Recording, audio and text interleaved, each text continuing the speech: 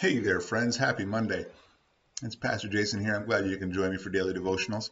Today's going to be a little different. It's going to be a twofer.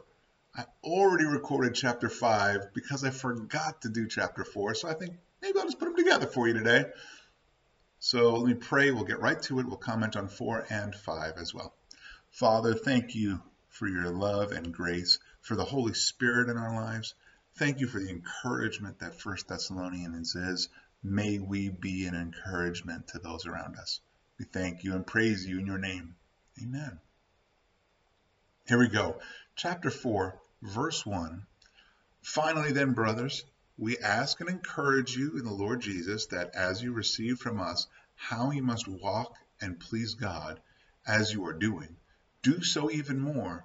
For you know what commandments we gave you through the Lord Jesus. For this is God's will, your sanctification, that you abstain from sexual immorality, so that each of you knows how to control his own body in sanctification and honor, not with lustful desires like the Gentiles who don't know God. This means one must not transgress against and defraud his brother in this matter, because the Lord is an avenger of all these offenses, as we also previously told and warned you. For God has not called us to impurity, but to sanctification. Therefore, the person who rejects this does not reject man, but God, who also gives you his Holy Spirit.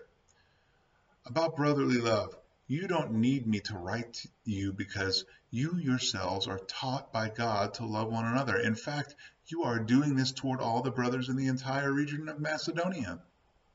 But when we encourage you, brothers, to do so even more, to seek to lead a quiet life, to mind your own business, and to work with your own hands, as we commanded you, so that you may walk properly in the presence of outsiders and not be dependent on anyone. We do not want you to be uninformed, brothers, concerning those who are asleep, so that you will not grieve like the rest, who have no hope. Since we believe that Jesus died and rose again, in the same way God will bring with him those who have fallen asleep through Jesus. For we say this to you by a revelation from the Lord. We who are still alive at the Lord's coming will certainly have no advantage over those who have fallen asleep. For the Lord himself will descend from heaven with a shout, with the archangel's voice, and with the trumpet of God, and the dead in Christ will rise first. Then we who are still alive will be caught up together with them in the clouds to meet the Lord in the air, and so we will always be with the Lord. Therefore, encourage one another with these words. Chapter 4, quickly I'll comment that, again, just a wonderful encouragement. And we definitely get this distinction that we should be walking in light and not in darkness. That just because you've accepted Christ doesn't mean that you can go on living how you've been living. We are called to righteousness. We are called to humility. We're called to meekness, to lead a quiet life, to be working with our own hands, like these sorts of things where not only are we avoiding sin, but that we're also doing things of righteousness that shine a light on being Christ-like. And also you start to get you get a little hint of second coming. And right now a lot of people are throwing around what the second coming will look like. And you get some things here in chapters 4 and 5. And hopefully the Spirit gives you wisdom in those things. As a matter of fact, let's read chapter 5 right now, and then we'll comment and close on that. So here's that second video that I recorded here just a minute ago. Hey there, friends. It's Pastor Jason. I'm glad you can join me today for our daily devotionals in 1 Thessalonians. Today we wrap it up with chapter 5. Great encouraging book, 1 Thessalonians. I hope it's been encouraging to you, and I hope it's encouraged you to go out and encourage others. Let me pray and we'll wrap it up. Father, thank you so much for your love and patience in our lives. May we love you and honor you and cherish you. We just thank you and praise you in your name. Amen. Here we go, verse 1. About the times and the seasons, brothers, you don't need anything to be written to you, for you yourselves know very well that the day of the Lord will come just like a thief in the night. When they say peace and security, then sudden destruction comes on them, like labor pains come on a pregnant woman, and they will not escape. But you, brothers, are not in the dark, for this day to overtake you like a thief. For you are all sons of light and sons of the day. We do not belong to the night or the darkness.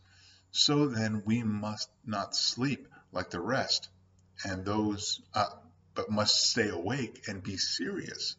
For those who sleep, sleep at night, and those who get drunk are drunk at night.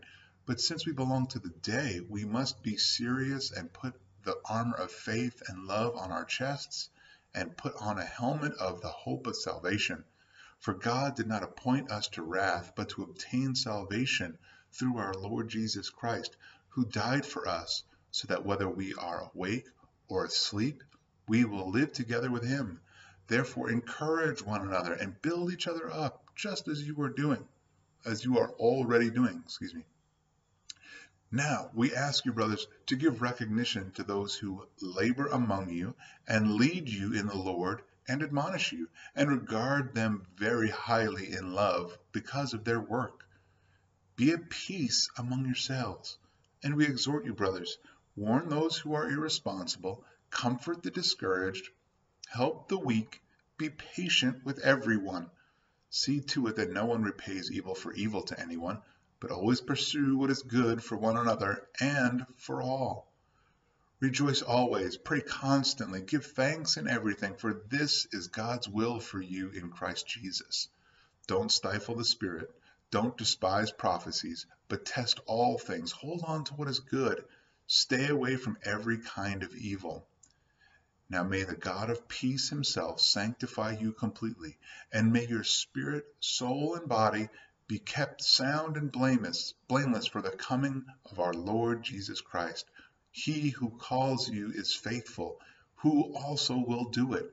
Brothers, pray for us also. Greet all the brothers with a holy kiss. I charge you by the Lord that this letter be read to all the brothers. The grace of our Lord Jesus Christ be with you. So ends 1 Thessalonians.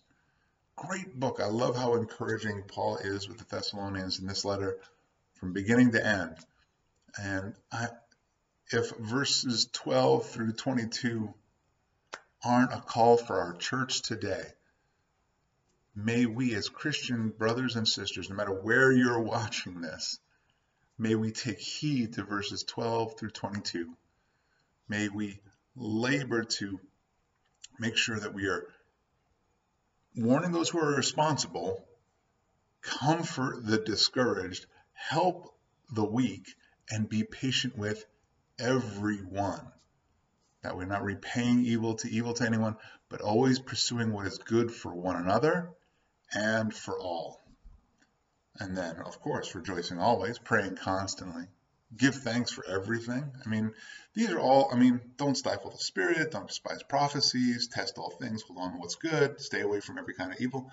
These are great things to be applying to our lives, individually, as well as a whole, as our churches. Our churches should be about this as well.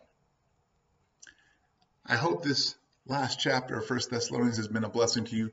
Go on out, encourage someone, be a blessing to someone today, and I look forward to hearing about it from you. Tomorrow we will start 2 Thessalonians, quick book 2 Thessalonians, but we'll start that with chapter 1 tomorrow. See you then.